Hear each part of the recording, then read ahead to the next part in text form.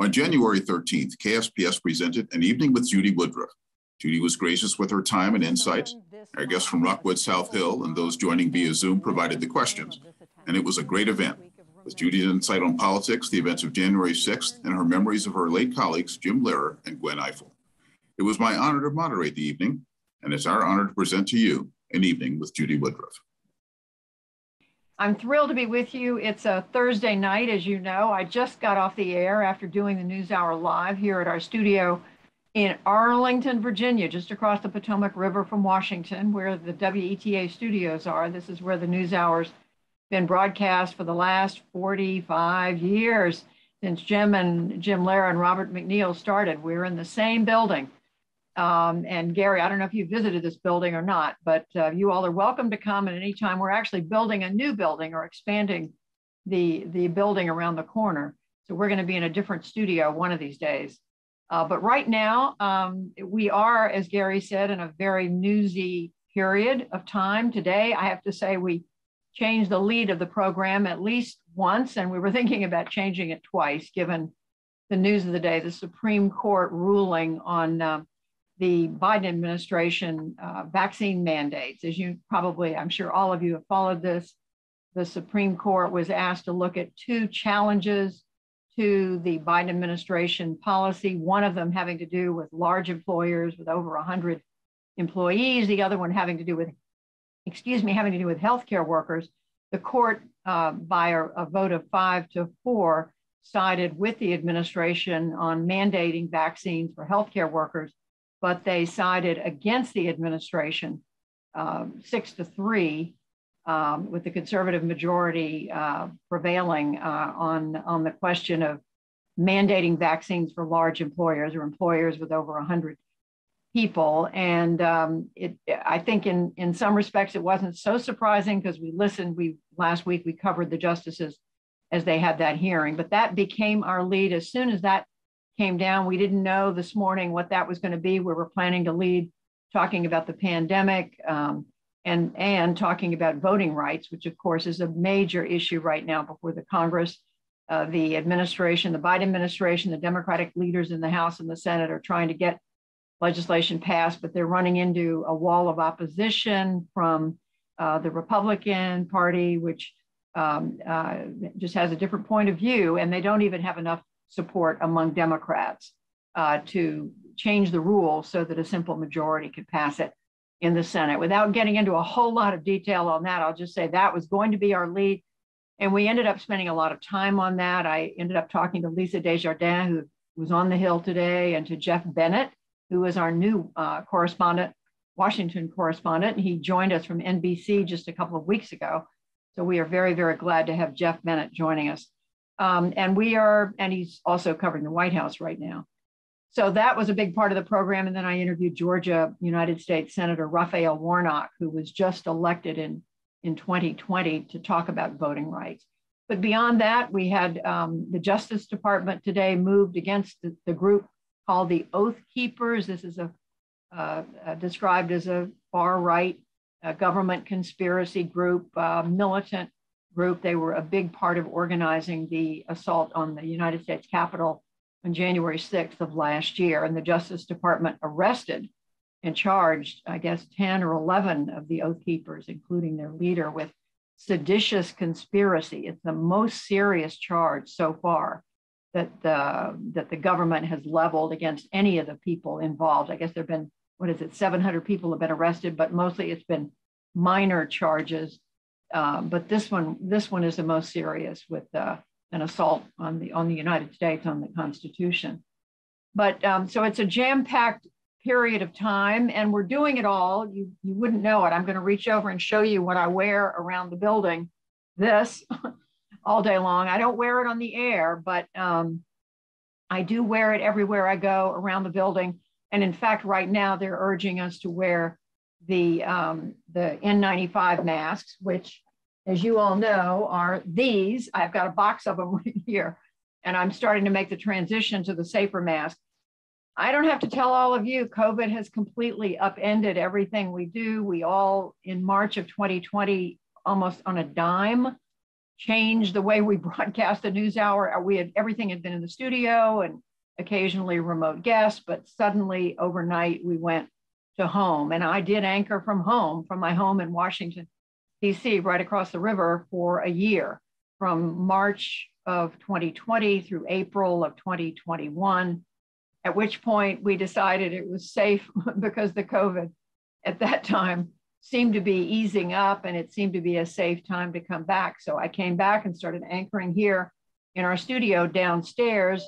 And then we gradually had a collection of both correspondents and guests coming back in, and we were, moving back toward normalcy. And then lo and behold, in the summer along came the Delta variant with a very big, actually it was later in the spring, in the summer, which of course had a big effect on all of us. I continued to come to the studio, keeping it safe, minimal people here. 98% of the NewsHour staff still works from home.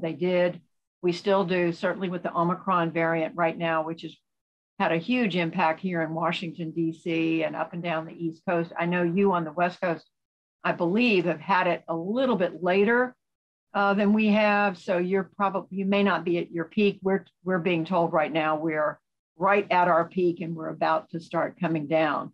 We can't wait for that to happen. I think everybody is really tired of this and we want life to get back to normal. But as I guess Dr. Fauci has said repeatedly, or maybe it's one of the other doctors at the White House have said, we may want to be rid of COVID, but COVID is not finished with us.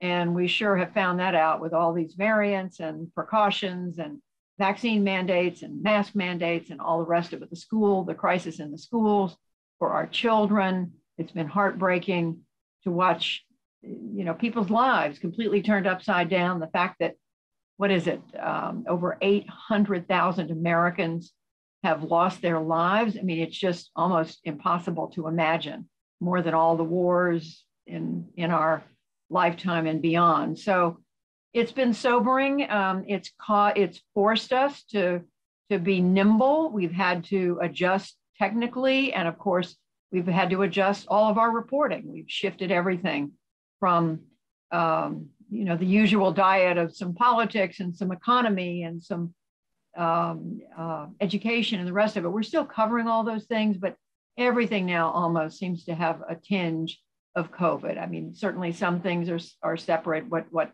happens today on voting rights and whether the Congress is able to pass that's is beyond the realm of COVID. But in fact, COVID affected how voting took place in many American cities and states in 2020.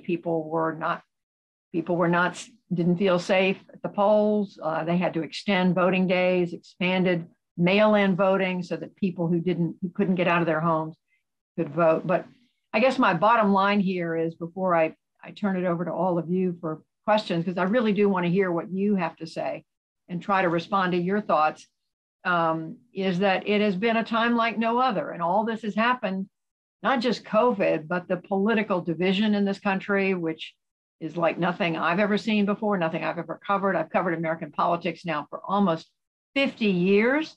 Hard for me to believe. It seems like just yesterday that I started out, but I've been covering politics for a very long time, and I've never seen the country as politically divided as it is right now. And that makes it, I think, even more challenging on us at the NewsHour, because our entire mantra is to try to reflect all sides of the story, to listen to everybody, to hear all sides.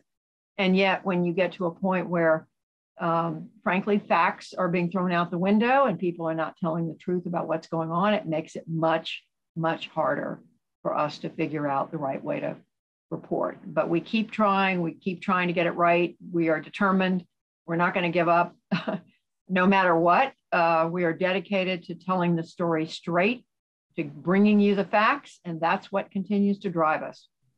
So I just want to say, on behalf of all of us at the NewsHour and my amazing team of correspondents, I could name them all. I mean, I think you know their names, from Lisa Desjardins. I mentioned Lisa, Amna Nawaz, our new correspondent, Jeff Bennett, Jeffrey Brown, John Yang, who tonight oversaw our coverage of the Supreme Court, William Brangham, and whom am I leaving out? We've just hired a wonderful young woman named Nicole Ellis to be our digital anchor. She's doing a great job. Stephanie Sy, of course, reports for us from Phoenix, Arizona. She anchors our West Coast news summary update and does interviews for us. Miles O'Brien, who covers science, Paul Solomon, who covers the economy. And you couldn't ask for a better, just frankly, more remarkable lineup of journalists. And I'm so fortunate to work with each and every one of them. We are so grateful to all of you because we know that your support of public media in Washington State and the other Washington, in Spokane, and the work that KSPS does is just so essential to our being able to do the reporting that we do. So I've spoken long enough. I'm going to give you a chance to ask me some questions. So fire away. I will be asking the questions. The audience has been sending them in for the last couple of days and certainly for the last hour or so. So we'll start with one that you touched on briefly. How do you balance the tension between striving to be and perceived to be fair and balanced in your questioning while also calling out the person who are interviewing makes statements that are blatantly and patently false?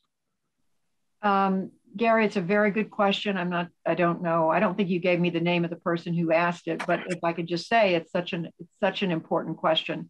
And it is one of the true challenges for journalism for our time. That is for journalists who strive to be balanced, who strive to be straight and to let you decide. Our view is you need to make up your own mind about where you stand politically. We're here to give you the information. We're also here to hold public officials accountable. And when we know we're talking to someone who is saying something that isn't borne out by facts, sometimes you could say, well, it's in dispute. One side sees it one way, the other side sees it the other way. I don't think it's our job to inject and interrupt every sentence and say, well, wait a minute, what about this one? But we do need to hold officials accountable. And when we know, just to be perfectly blunt about it, there are still a number of politicians who are arguing that the election was fraudulent in 2020, that President Biden is not the legitimate winner. There is no evidence of that. There is no evidence. 60 courts around the country, including judges who were appointed by former President Trump, have looked at the evidence from one organization after another, has looked at the evidence. It's not the case. And yet it continues to be the belief or the stated belief, I should say, of many politicians in this country, both at the state level and the national level. And, it's our job as journalists to call that out, to say that's just can't be borne out. It's not factual. And it was interesting yesterday, or I should say a few days ago, the Republican senator from South Dakota, whose name is Michael Rounds, gave an interview to another news organization, ABC, on Sunday, in which he made a point of breaking with his party. He said, I'm going to say right as of now that I know how the election turned out, and I know that President Biden won, and there's no evidence otherwise. And he cited chapter and verse. And then he was excoriated for saying that by other members of his party. He was excoriated by the former president. But that's just the time that we're in, and it is our job. He's an elected official. That's one thing. It's for us as journalists to continue to point out the facts and to be as factual and straight as we can. I am not going to sit here and tell you that it's easy. It is difficult to conduct an interview. We had one of my colleagues just last week interviewed a member of the House of Representatives from Texas, and he made several statements that are not factual, and she pointed them out in the interview. But it's a sensitive issue because in the NewsHour, typically, our mantra is we treat people with respect. We let you finish your sentence, and we still do that. We believe in letting people get their point across, get their thought across. But we also know that it is our job to hold them accountable to the facts. And there's no blueprint for that. It's going to be different in every interview, and we have to figure out the best way to do it every time. Thank you. That's a great answer. I'm glad we're recording this because this is going to be a primer for young journalists everywhere. So thank you for that response. Here's one that I'm sure you can probably do relatively quickly or lengthy, depending on your point of view. How does your workday unfold? What's it like to be Judy Woodruff day in and day out at the NewsHour?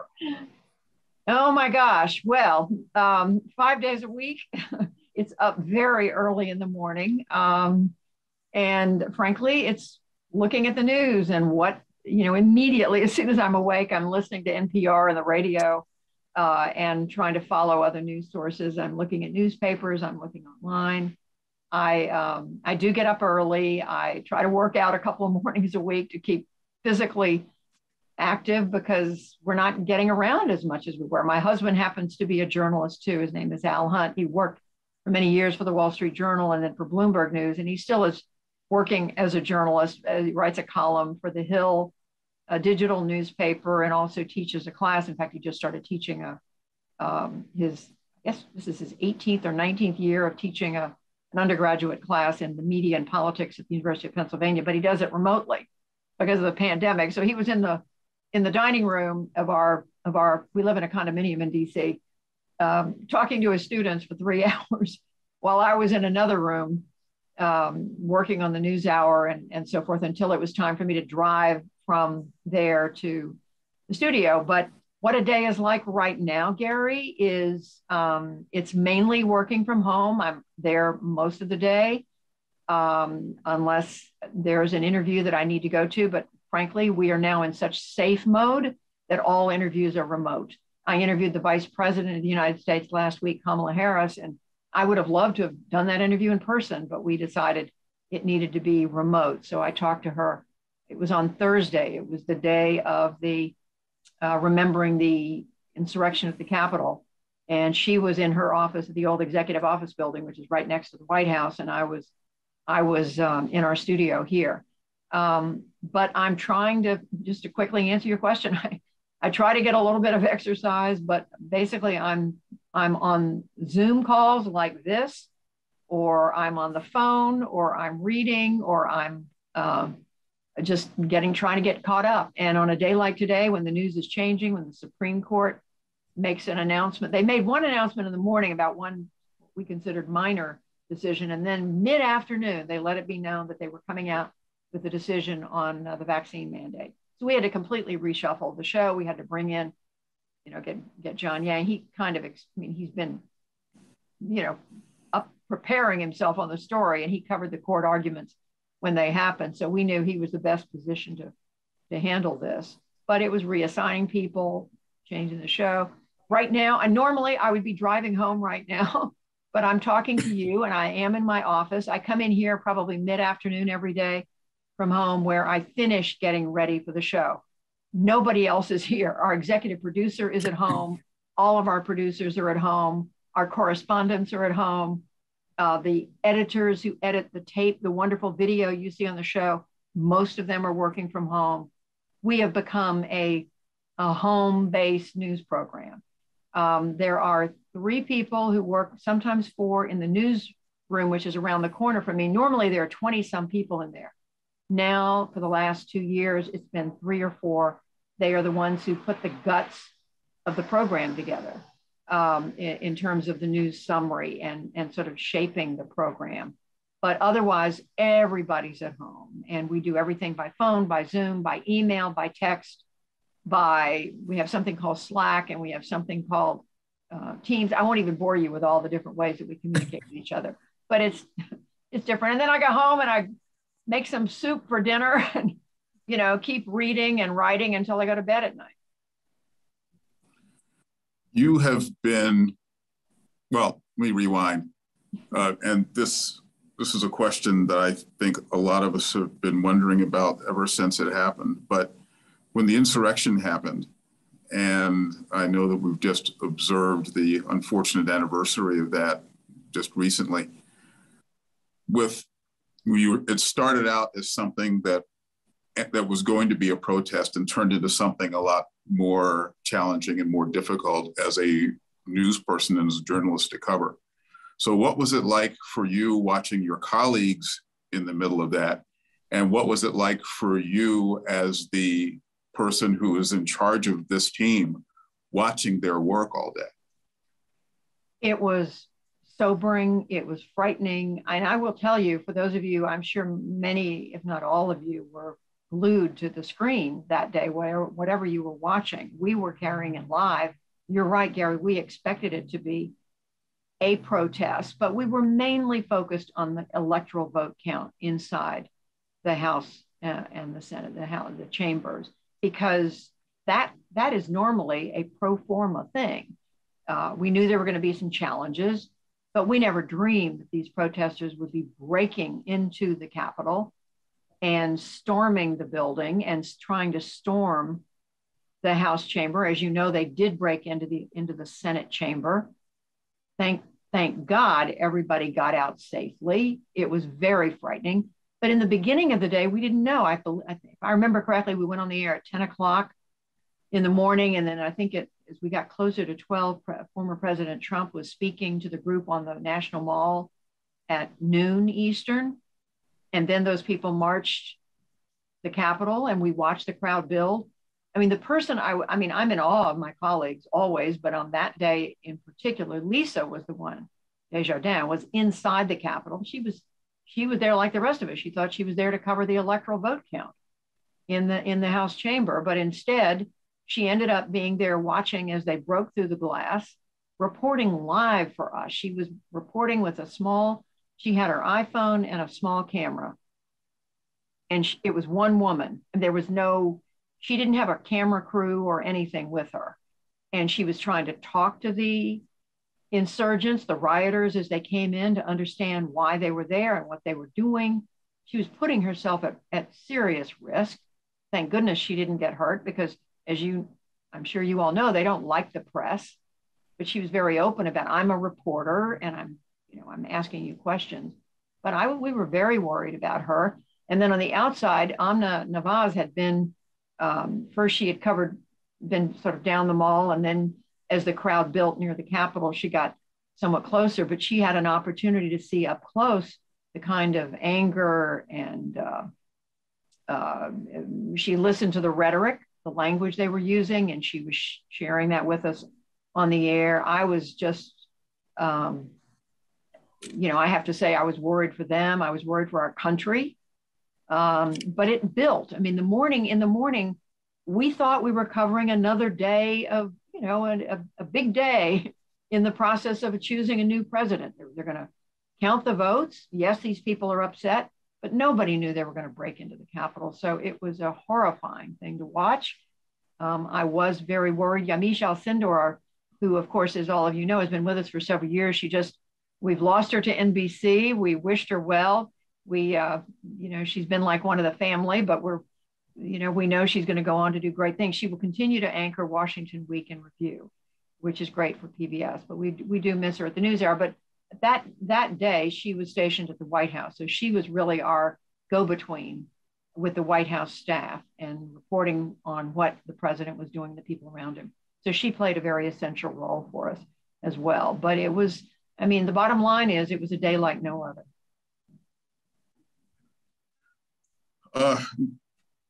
This is from Jan in the audience. Who is, in your opinion, the most capable or surprisingly capable member of President Biden's cabinet? Well, that's an interesting question. I want to think about that. I think I probably, it's going to be very hard for me to pick one person. I think, let me just throw out one name, Janet Yellen. She was the former chair of the Federal Reserve, a very important role, the first woman to hold that position, now held, as you know, by Jerome Powell. She was not reappointed by former President Trump, so she didn't have a day job, if you will. When President Biden was elected, he asked her to serve as Secretary of the Treasury.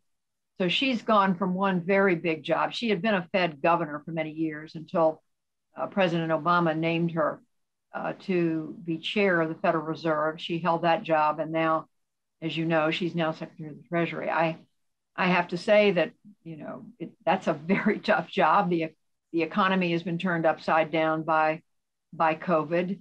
I can't imagine a tougher time. She was at the, she's been sort of in the middle of it as COVID hit, and now very much still in the middle of it as COVID waxes and wanes.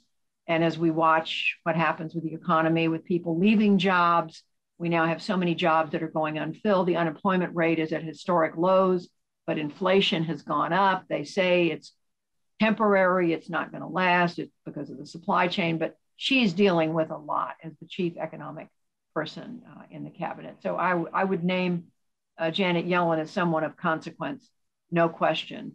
And there are others. I mean, I think someone interesting to watch is Gina Raimondo, who's the Secretary of Commerce. She's the former governor of Rhode Island, and it's a little state, but she has, I think, gotten a lot of attention for her communication skills. And I think she's somebody to watch. I could go down the list. I don't think you want me to do that. I'm thinking of somebody who's going to get a lot of attention is the Secretary of Transportation, Pete Buttigieg. He, of course, ran against Joe Biden for the presidency and did a lot better than a lot of people thought he would. Former mayor of South Bend, Indiana. So he didn't have a Washington job and he wasn't a governor, but he really projected himself on the national stage in a way that I think people take him very seriously. And I think there's a lot of speculation about whether he will run for president again in the future. So speaking of that, we have a question here from the audience. What do you think of polls? Are they accurate? Are they worthwhile? That's a big question. As somebody who covers politics, I will tell you very candidly, I think we depend too much on polls. We came from a time where I remember back in the day, decades ago, there were only a handful of polls. There was Gallup, there was Harris, and then eventually, the newspapers, the big newspapers and the television networks started paying for their own polls. And of course, there have always been private polls done that simply serve the candidates, the political parties. But now there are so many polls. You look at any website that follows polls and your eyes start crossing because there's so many of them. In my view, there are some that are more trusted and polls that I pay more attention to than others. But here's my bottom line, is I think for all of us, what matters is the poll, is the trend of polls. It's not that somebody's up 2 points or down a point. It's overall, what's the trend? But I'll go back to my first comment when you asked me that question. I think we spend way too much attention on polls. I think we let them govern too much of how we cover things. I think, yes, it matters what people think, and we should pay attention to that. We want to know what people think. But I think there are other ways of finding that out. We need to interview more people, like all of you. We need to go to the source, talk to voters. And I think, we just need to be careful in the media about letting polls determine what we take stock. What we put stock in.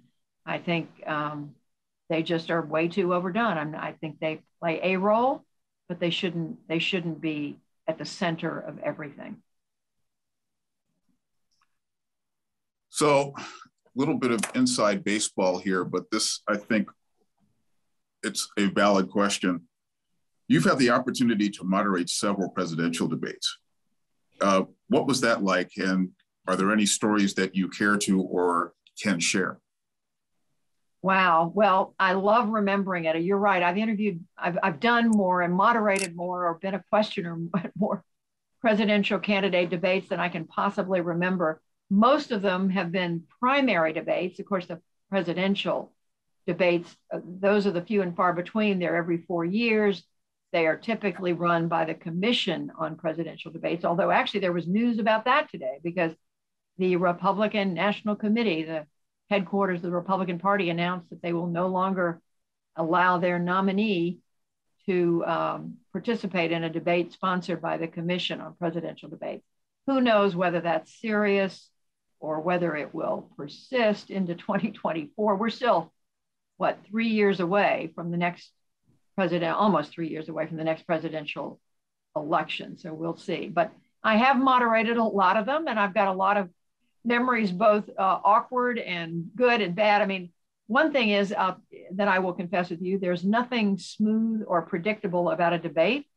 They are, I mean, I remember being so afraid. I was shaking in my shoes the first time I was asked to moderate a candidate debate. I think I started when I was a local reporter in Atlanta covering Georgia politics. I interviewed a couple of, or rather moderated a couple of state debates, and those were nerve-wracking enough. But when I started at the national level, I will say this, that I lost my cool, probably. Here's the most memorable moment, though. In all the debates that I've moderated, this was 1988. Take you back to 1988. President Reagan is leaving office. Who's running for the Republican nomination? It's his vice president, George H.W. Bush. He's won the nomination, and he chooses, we find out that summer, he's chosen Dan Quayle, the relatively little-known senator from the state of Indiana, to be his running mate. And on the other side, the Democrats had chosen Michael Dukakis, who had chosen this prominent longtime senator from the state of Texas, Lloyd Bentsen, to be his vice presidential running mate. So here I am, I'm the moderator along with 4 other reporters. Tom Brokaw of NBC was one of them, and there were others. I mentioned Tom because you would know his name. And we're moderating the vice presidential debate. So it's Dan Quayle squaring off against Lloyd Bentsen, 1988. And Dan Quayle is having to deal with a lot of skepticism, I'll put it that way, on the part of voters about his lack of experience, because he wasn't well known. He'd only served in the Senate, I guess, for one, not even a full term. And he was taking a lot of heat for his lack of experience. So when I started the debate, my first question was to him about experience, and he said whatever his answer was. But of course, this issue came up again later in the debate. And when it came up, Senator Bentsen was poised and ready, because when at this point in the debate later on, when Senator Quayle was asked about his lack of experience, he said something that he'd started to say on the campaign trail. He said, remember, John Kennedy, he served in the Senate for a short time before he was, moved up to the presidency. And I think about that as I think about my own challenge. So here comes Senator Bentsen, shoots right back. He said, Senator, I knew John Kennedy. I served with John Kennedy, and Senator, you are no Jack Kennedy, or however he put it. At which point the room erupted. I mean, the debate stage erupted. It was in one of those moments that you just won't forget. And I think a lot of us thought, wow, boy, that's really a serious blow for Dan Quayle. And, boy, Dukakis is just not, he's not going to survive this. Well, lo and behold, of course, it ended up not mattering, because what really mattered, what the lesson from this is the lesson of so many debates.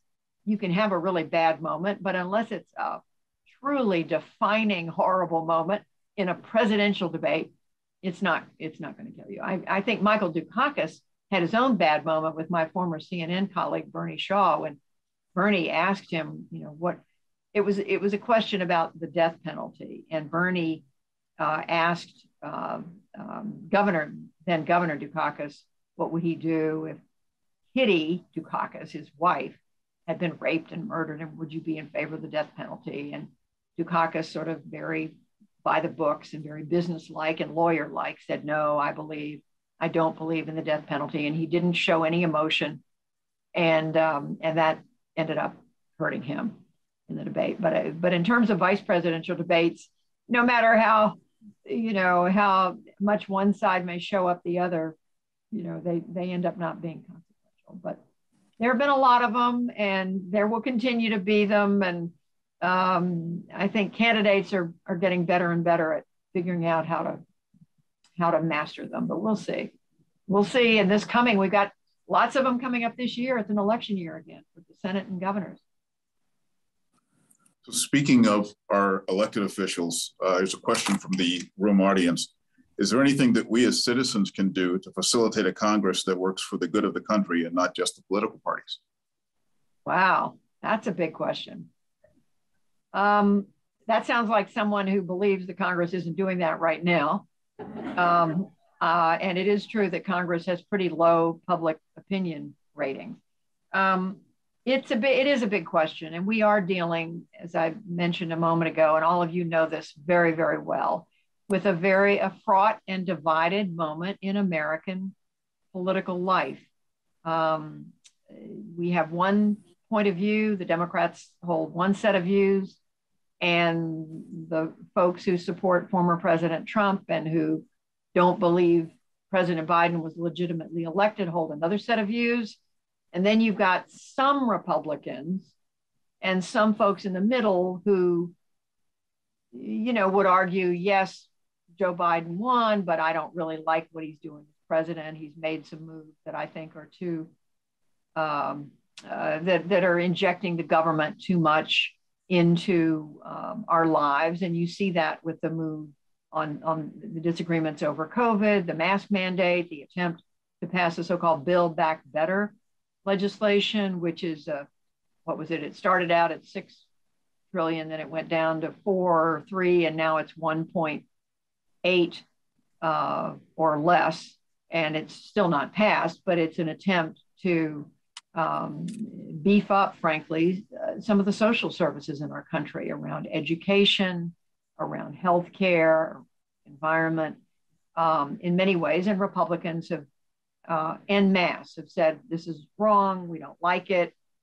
And the parties are at loggerheads. As you've watched, President Biden has said it's a priority, he's not getting it through.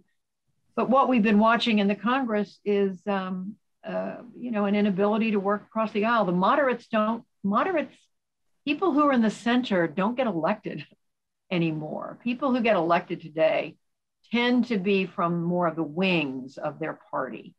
Those are the sides that they can raise more money as they run for office. They somehow get more enthusiastic backing from advocates and supporters.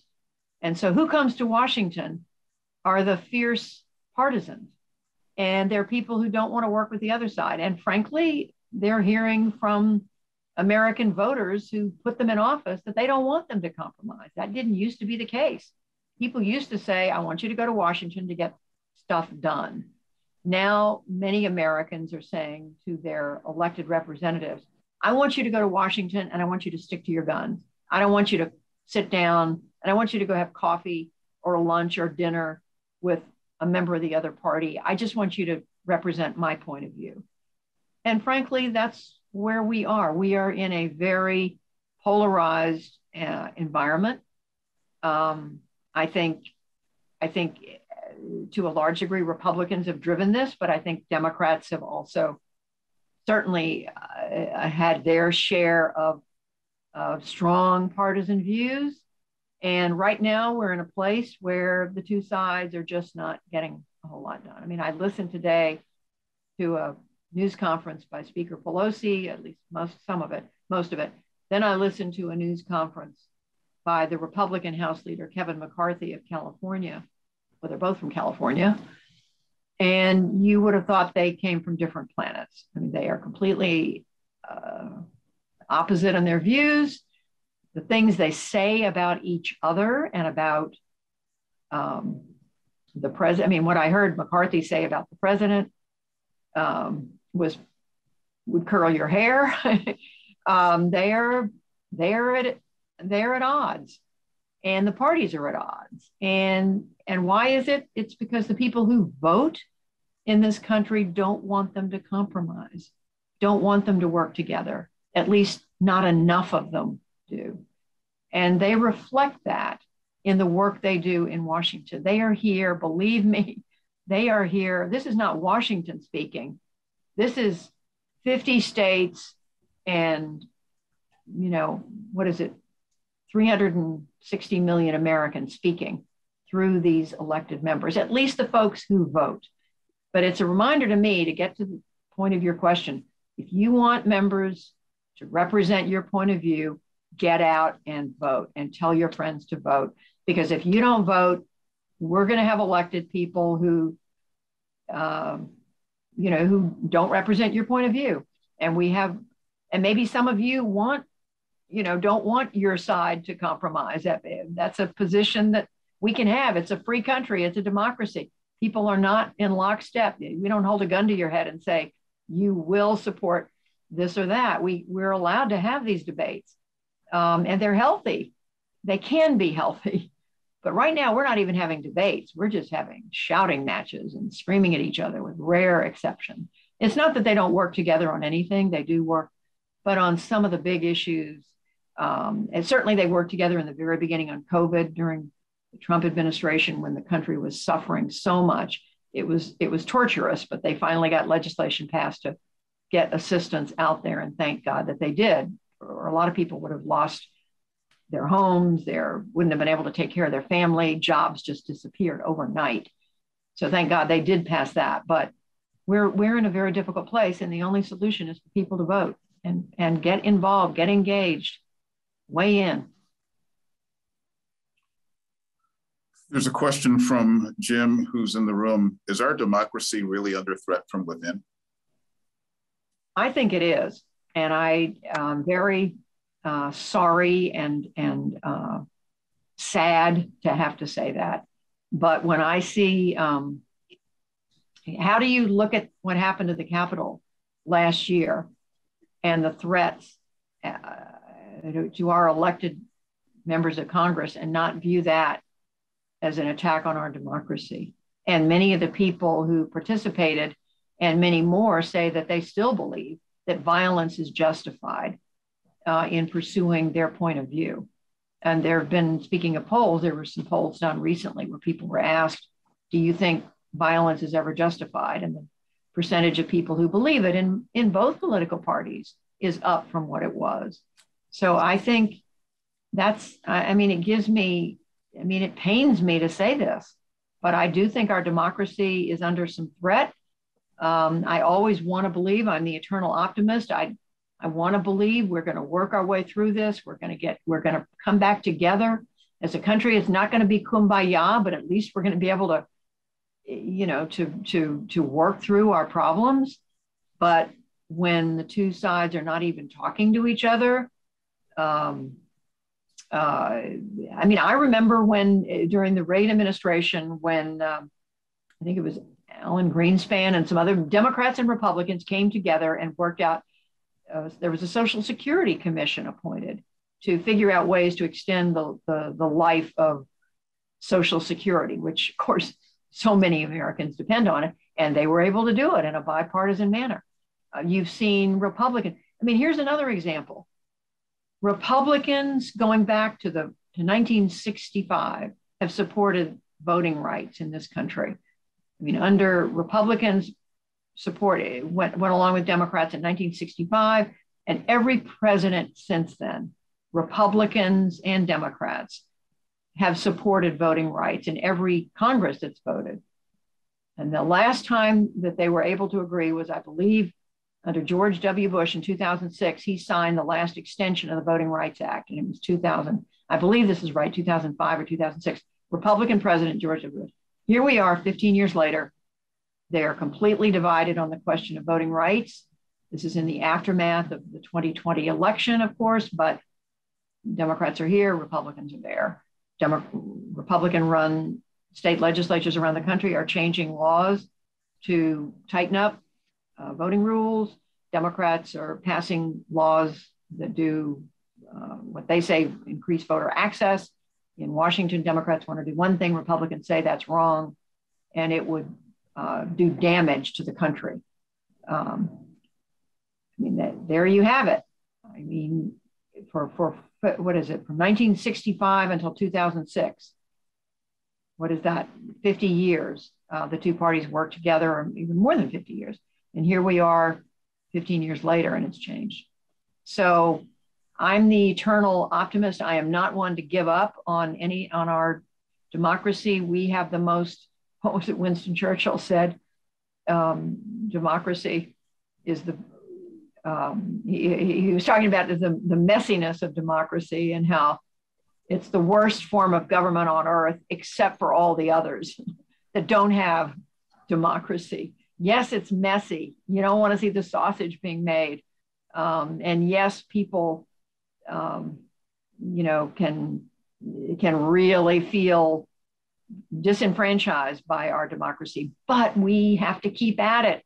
We have freedom.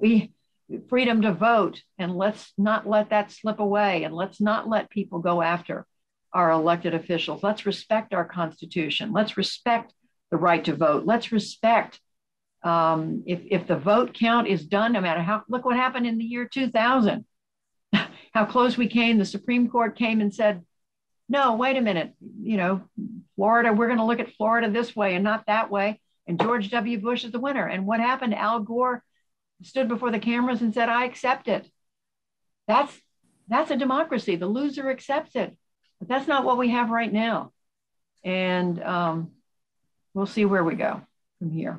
I hate to be a downer, but the only thing that turns it around, though, is the American people. The American people have to, stand up and say, we believe in our Constitution. We believe in the democratic way of getting things done. Our freedom is precious, and we're not going to let this go away. We are going to stand up and defend it. And that's how we're going to keep at it. Thank you, Judy. I have one comment and one last question. The comment is from our friend Judy, who is a member of our governing board here at KSPS, and she wants you to know that she's a KSPS PBS supporter from Canada, Calgary, Alberta.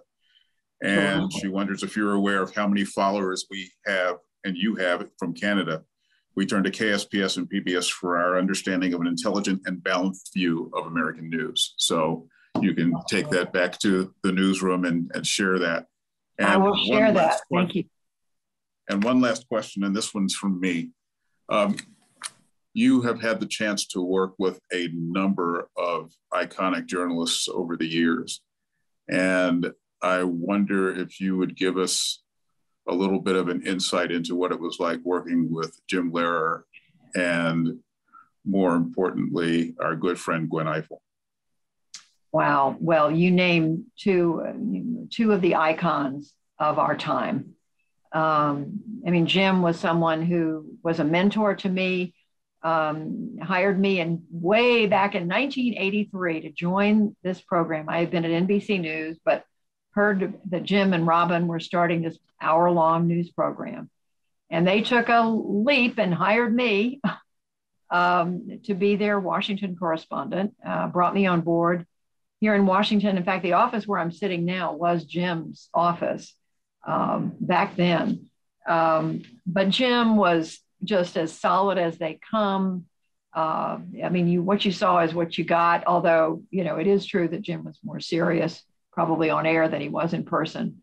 For any of you who were fortunate enough to meet him, what an incredible human being he was. And maybe, Gary, you got to know him over the years. And of course, we lost Jim last year. We were very sad to lose him. And then Gwen, of course, was just a magical human being. I got to know Gwen. I knew Gwen as a friend, but then when I rejoined, left the NewsHour back in the early 90s, rejoined the NewsHour in 2007. And by that time, Gwen had been here for a few years, and she was reporting in Washington and also moderating Washington Week. And just was the privilege of my life to get to work with this luminescent, brilliant, iconic, just remarkable human being who was just so smart and so full of life and so strong, who put up with all kinds of, incredible opposition and criticism from her earliest days and as a young Black woman trying to make her way in journalism at a time when that was the exception and not the rule.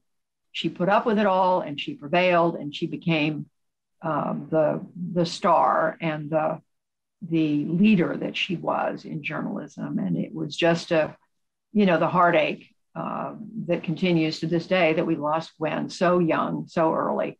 In 2016, she passed, just within days after the election because of cancer. But she was truly remarkable. And to this day, she sets a standard for all of us at the NewsHour and beyond, Gary, in her belief in the importance of a free press, in the importance of a diverse press that looks like America, that is as diverse as the American people are, and that holds our elected officials accountable, and that's dedicated to telling the truth. It's as basic as that. But I'm so glad that you asked me about Jim and about Gwen. Of course, two very, very special people. And I am so proud to say that they both have left a legacy that lives on and will continue to live on for long into the future here at the NewsHour. This has been a great conversation, Judy. Thank you for taking the time, and know that you have many, many, many, many friends on both sides of the border who look forward to the NewsHour and who appreciate and marvel at the work that you and your team do every day. So thank you for joining us today. Thank you for now being part of our KSPS family. And we look forward to seeing you down the road. Thank you so much, Gary. Thank you all. It's great to see you. One of these days, I'll get back out to your neck of the woods in person and hope to do that before long. But in the meantime, just thank you so much for this opportunity to talk with you about what we do. I appreciate it. And thank you to everything KSPS does. Let's give them a hand too. Thank you, Gary. Thank you. Well, Good this night, has been everybody. a long day. It's been a long day for you. Thank you for taking the time. For sure. Thank you. Good night. Bye-bye.